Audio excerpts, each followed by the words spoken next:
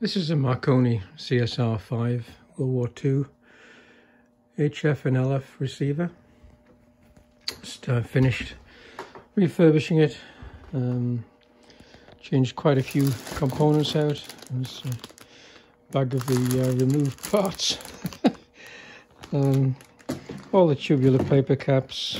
There's some domino style paper caps, electrolytics, all been replaced.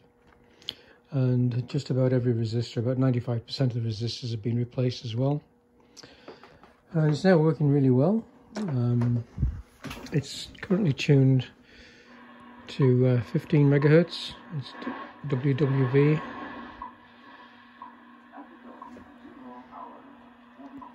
Recalibrated really well. It's pretty accurate on all bands.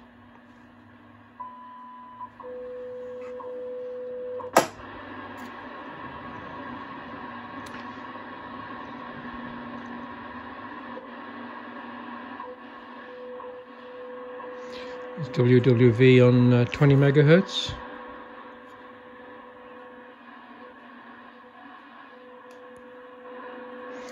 The selectivity control works well. I suppose on the minimum selectivity, that's the first crystal position, second crystal position, third crystal position, which is really sharp. It's about 100 hertz, minus 3 dB passband on there. Which is far too narrow for an AM signal. 2 is pretty good selectivity for general shortwave reception.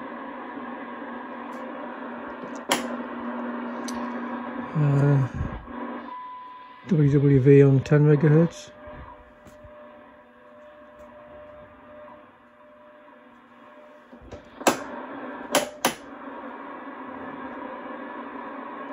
It's a little bit too early in the evening to get WWII on 5 megahertz.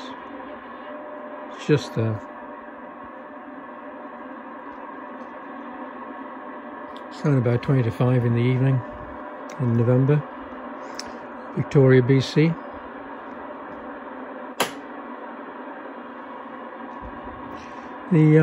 This set doesn't have the broadcast band. It's got a couple of LF bands instead. It just tuned the top end of the broadcast band, so there are some stations there.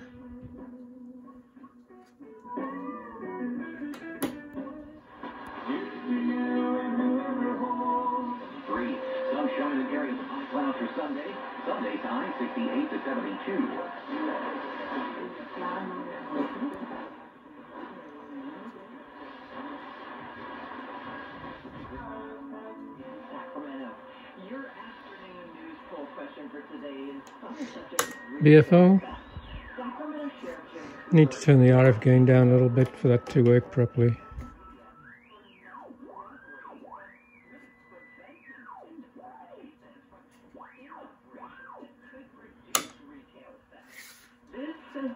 Continue to lock up items and place those AGC is on at the moment. Switch it off. It comes distorted because it's overloading. Limiter control works well. Tone control, it's got 3-position tone control. It's minimum, medium, maximum treble. It's also got provision for a crystal. You can plug a crystal in here and switch to crystal oscillator as a local oscillator instead of the variable local oscillator. 2 phones outputs. The RF gain is interesting. It's kind of a 20-position stepped attenuator rather than a regular sort of variable control.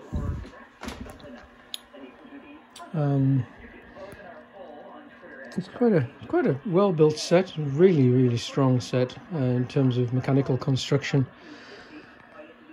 and very reliable set. It's running off a homebrew power supply. This is the power supply I built last week. I built a few of these little power supplies into old computer power supply cases. It's got a mains transformer, filter choke, a few capacitors, a couple of resistors. I left the computer fan in here so it actually keeps it nice and cool. It's only on, the fan's running off about 8 volts instead of 12 volts, so it's, you can't hear it, it's very quiet, but just gives a little bit of airflow through the case. So yeah, it's quite a nice receiver. The cabinet for it is actually downstairs. I need to get this boxed up for the owner, and they can go home. And on the bench at the moment, I've got this gadget. This is a National receiver, and it's a version of the NC100 called the Catacomb set. And the reason it's called the Catacomb set is because the coils, the RF coils, are in this sort of catacomb. This is the top of the coil box, and this fits over here. And when you change wavebands, the whole coil box moves along and connects with the tuning game, which is quite an ingenious system. And you've never actually worked on a Catacomb set before. I've used them, but I've never owned one, and I've never worked on one before.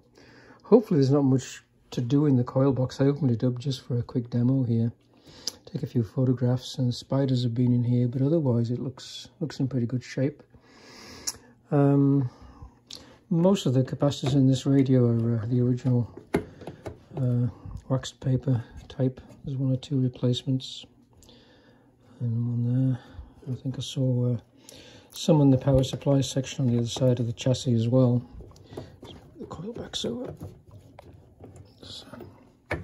This big rack and pinion system there. It's quite remarkable. I mean, whoever thought of that? Just amazing. Of course, this set is the HRO style with the PW tuning knob, and sort of one up from the old HRO seniors and juniors of the mid-1930s, I guess. And they were on the go until in the early war years, I guess, as well.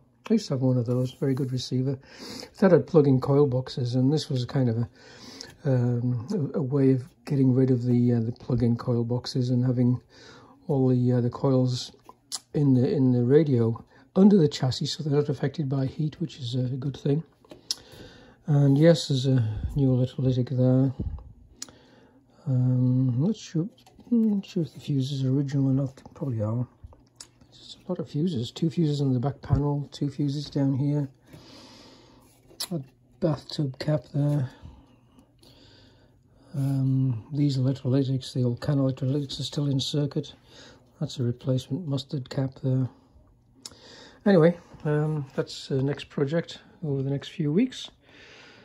Should be very interesting.